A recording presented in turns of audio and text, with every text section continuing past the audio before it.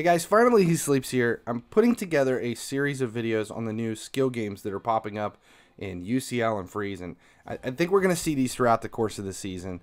Some of them are a little bit more difficult than others. Some of them are pretty easy, but I wanted to put this whole series together for all of them and show you what it takes to 3-star everything. Make sure you like, subscribe, comment, share, and all that good stuff. Check out all the links. Let's just get into it. This video is for walls and targets. This is an old one that has come back. This is not that difficult.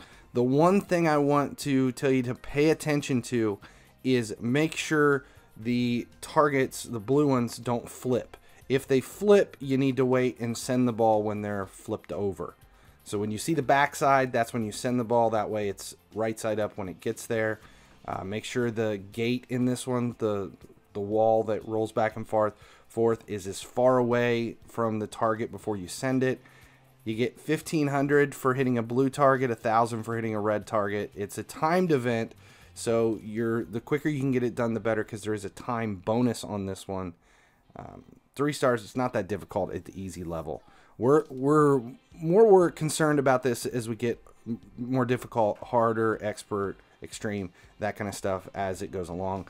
This is a 20-day or a 20 recycle before it gets tougher. That's kind of the whole point of this. The whole thing with these, if you get 3 stars on everything, you do claim that bonus star gift that you go over to the Frozen Gifts tab, turn it in there, and it is giving out decent rewards. It's just extra gifts. There's a lot of masters popping up, but not always. So here you go. We got an elite this time. That's it. Hope that helps. This was a pretty easy one, but I said I was going to do all the skill games. And if they get tougher as it goes along, once we get 20 runs through that path and they get a little bit harder, I may do another series if it's giving people problems. Make sure you watch all the links, check everything out, and check this whole series out on skill games. As long as you guys keep watching, I'll keep making videos.